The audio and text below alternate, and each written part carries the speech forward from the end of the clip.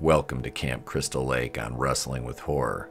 I'll be your counselor and guide through the tales of terror that all transpired during the month of fright, culminating in one night where the passage between the land of the living and the dead is lowered and the spirits of the departed run amok. Or, if you don't believe in the supernatural, there's enough real-world horrors to make the hair on the back of your neck stand up and double-check all the locks in your house. Story number 1. I'm a 28-year-old female, and I've always enjoyed Halloween. First, let me say I'm not your typical pumpkin spice and Ugg boots cliche in the fall. I'm more of a horror marathon and haunted house type, much to the chagrin of my closest friends, who can't understand my love for all things scary.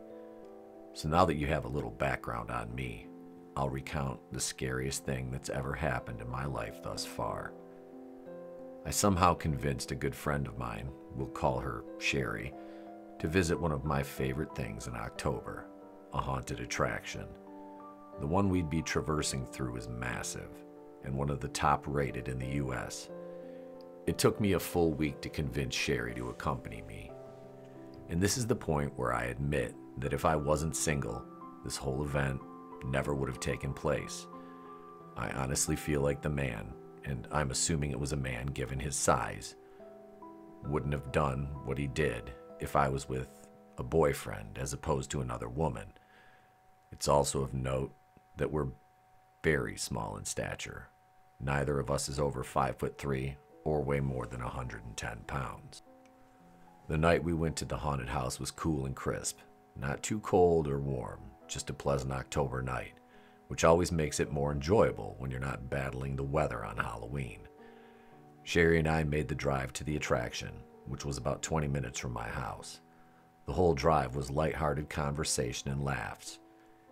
Even when we got there, it seemed as though Sherry was going to enjoy this as much as I was, which made me happy considering her previous reservations about accompanying me on this journey. I grabbed our tickets and we jumped in line. We kind of got caught up in the atmosphere.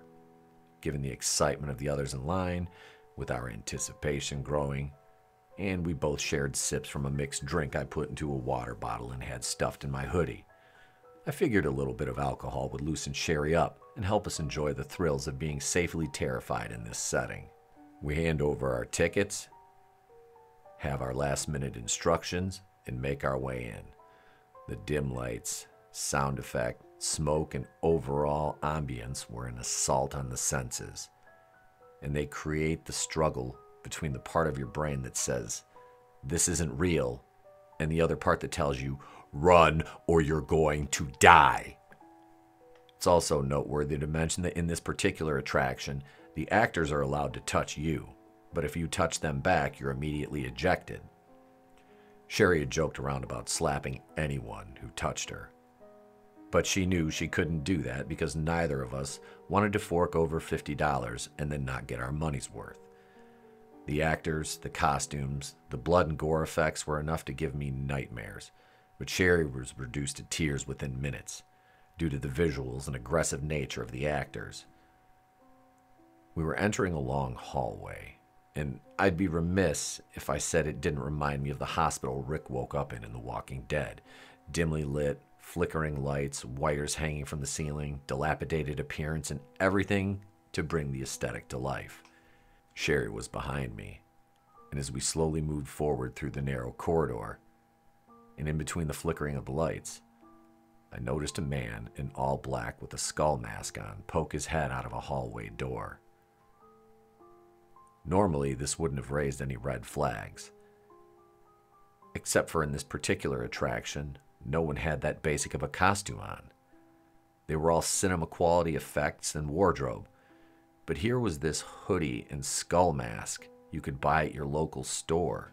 Uncharacteristically for me, I got a cold chill across my body, so I squeezed Sherry's arm and leaned into her that someone is hiding up there, and I don't think they're part of the attraction.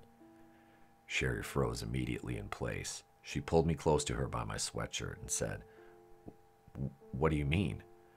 I repeated myself that I saw someone stick their head out twice since we've been in this hallway, and I don't think they're dressed well enough to be part of the haunt. Even in the dark, I could see the blood drain from Sherry's face as her expression went from bewilderment to sheer horror.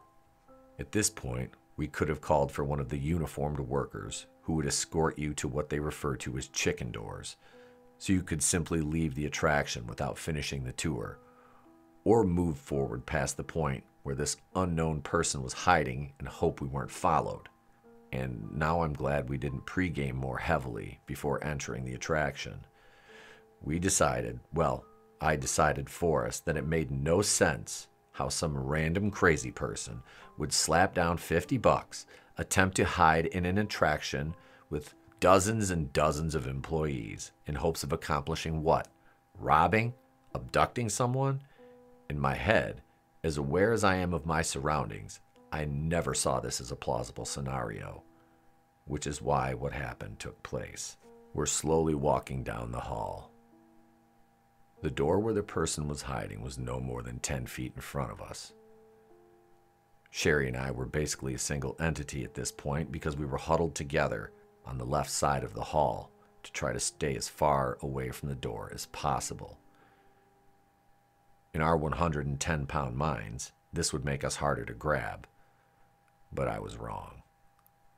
We were parallel to the door, and no more did I glance to the right at the open doorway in the pitch-black room. In an instant, a flash of white surrounded by inky black lunged, grabbing my arm and shoulder hard. I screamed, as did Sherry. The assailant was undeterred by this, as I guarantee in his mind, he thought because all the other noises and screams that it wouldn't draw any attention. In the dim lights of the hallway, I finally got a clear look at the man's stature as he had a hold of me. He had to be at least 6'5". The weirdest thing is, he made no sounds. And his mask had those mesh coverings over the eyes. So in the instant that I did look into his mask, where his face should have been, I saw nothing but blackness. I know he was trying to pull us into that room, because after I thought about what happened, there was nothing in that hallway until we rounded the corner and walked about another 25 feet. It was supposed to build the next scare, and let me tell you, there's nothing scarier than an attempted abduction when all you want is fake blood and gore. We screamed until we were both almost hoarse, and he must have gotten scared that someone else would show up, because in an instant he let go of my arm and shoulder and proceeded to double arm shove me into Sherry, causing us both to fall over after we collided with one another. He ran down the hall and was gone. We never saw him again. After we gathered ourselves and before anyone else entered the hallway, we got to the next scare and begged for a plainclothes employee and security to report what had happened. We were visibly shaken, crying, frightened. The employees and their security contacted law enforcement, who did little to nothing to alleviate the situation upon arrival. Needless to say, they didn't shut the attraction down, but they did a sweep of the grounds, which yielded no results, predictably, meaning this attacker escaped with no repercussions. Sherry and I drove home in silence, and needless to say, that experience alone was enough to sour me on ever visiting another haunted house attraction again.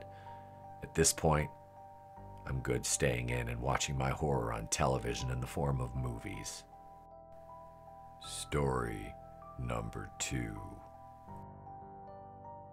I was 11 years old when this story took place, which was in 2005. So if you're doing the math, that means I'm now 30 years old and this memory has never left my subconscious.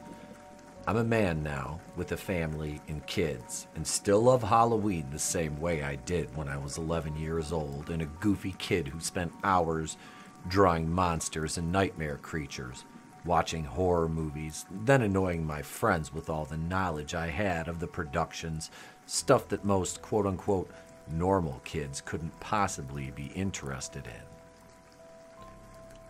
It was finally Halloween, and two of my best friends from my class and I were finally allowed to go trick-or-treating without a parent accompanying us around our neighborhood, which I should clarify was your average middle-class suburb. Our parents were all hanging out in our garage, passing out candy and costumes, music playing as they passed the candy out to the kids who would stop by, and we lived in a fairly tight-knit block, the kind where most everyone knew each other and looked out for all the kids in the neighborhood. So when the adults my parents knew would bring their kids by, they'd usually stay for a drink with my folks. My parents were in full-on party mode when they said goodbye as Gage, Anthony, and myself set off on our annual quest for all the candy we could fit into our bags. The first part of the night was uneventful, just traveling door to door, making sure to thank everyone. We occasionally bump into a group of kids from our class, walk together for a little bit, then break back off into our individual groups and be on our separate ways. One such meeting of friends saw me, Gage, and Anthony run into our friends Danny and Cameron. They immediately told us they were being followed by someone wearing one of those weird Cupid doll masks. You know, the white ones with the non-pronounced features except for the lips and puffy cheeks. Nothing much stood out, but this guy didn't have anything else resembling a costume. Just dark jeans and a dark hoodie. They said this wouldn't have bothered them as much, but the fact that this person wasn't carrying a bag, a pillowcase, nothing to indicate they were trick-or-treating at all. Anthony spoke up first, asking Danny if he thought he was someone from our school, just messing around with them. Maybe one of the older kids from the high school, wanting to pilfer our sugary goodness.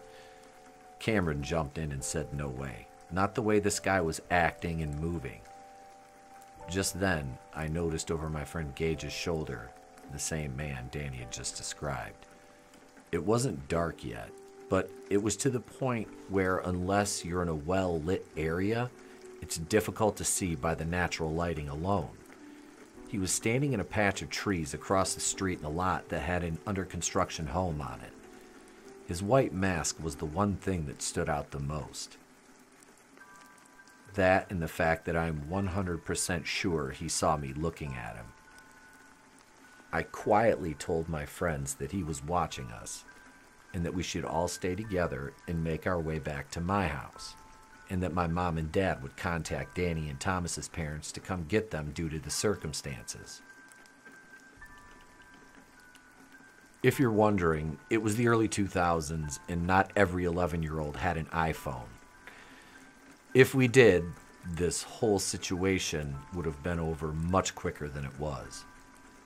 The 5 of us were still on the street. The masked man was still watching us when the group started the 4-block trek back to the safety of my driveway, where our parents were blissfully unaware that we were being stalked. We had to walk straight for 1 block, and the man was on the opposite side of the street, walking at a decent pace, almost to match our hurried gait. Luckily, the street was still fairly busy with kids and parents out enjoying the holiday, which I feel ultimately saved us in the end. By the time we reached the end of the 1st block, we made a left turn into a little less populated part of the neighborhood at this point. It was dark, and I looked across the street, and there he was, unapologetically staring through his mask at us, which made me tell everyone to move quicker without sprinting. I thought if we didn't full-on sprint, he wouldn't just run after us, even though he was already moving at the exact same pace that we were. End of block 2. Following this turn, it would be a 2-block straightaway back to my house. Needless to say, we were terrified at this point. Danny glanced back over his shoulder as we turned the corner and yelled, "Shit!" He was on the same side of the street as us. He said it loud enough Thomas, Gage, and Anthony broke into a full sprint towards my house, screaming their heads off. Danny and I froze momentarily, as did the man following us. Then, after what seemed like less than a second, he charged at us, We both turned into Olympic athletes at that moment, or at least that's what it felt like. If you've never been chased, and I mean really chased, where you're in fear of physical harm, you understand the feeling when your adrenaline takes over. Looking back, I'm sure the man thought now that there was only two of us again, taking at least one of us wouldn't be a problem, and that emboldened him. By the time we could clearly make out my house, and my garage in particular, all five of us were screaming our heads off, and I remember seeing Anthony's dad come down the driveway to see what was happening. He didn't have to wait long to find out the problem. Because 5 out-of-breath, terrified 11-year-olds were all telling him at the exact same time. I looked back and the man was gone. All of our parents were listening to our retelling of the events and about the man with the mask. And shockingly, they all took it seriously. My dad called the police, and while they were en route, along with Gage and Anthony's dad, they went looking for the man who chased us. The police arrived and they canvassed the area. And to no surprise, they found nothing. I don't know what he had planned, but I'm glad I never found out, especially given the fact he chased us almost to my front door. Hey guys, I hope you enjoyed those 2 stories. I haven't done a video like this in a while, so I figured what better time of year to unleash a little bit of terror that's reality-based in October, right? If you enjoyed this, you want more content like this, you guys know what to do. Leave your thoughts in the comments below. Be sure to hit that like button, subscribe. Tune in for the show tonight, 8:35 Eastern. Tomorrow night, Tuesday night, Terror Vision. Trina and I will be joined by Tommy and the Guinea Pig Collective, and we'll be reviewing Spirit Halloween, the movie. Thank you so much to all our channel members, Patreon backers, and everybody else who just tunes in to watch the shows and enjoys the content. Have a great day. Stay safe, stay spooky, and remember, it's always better to burn out than fade away.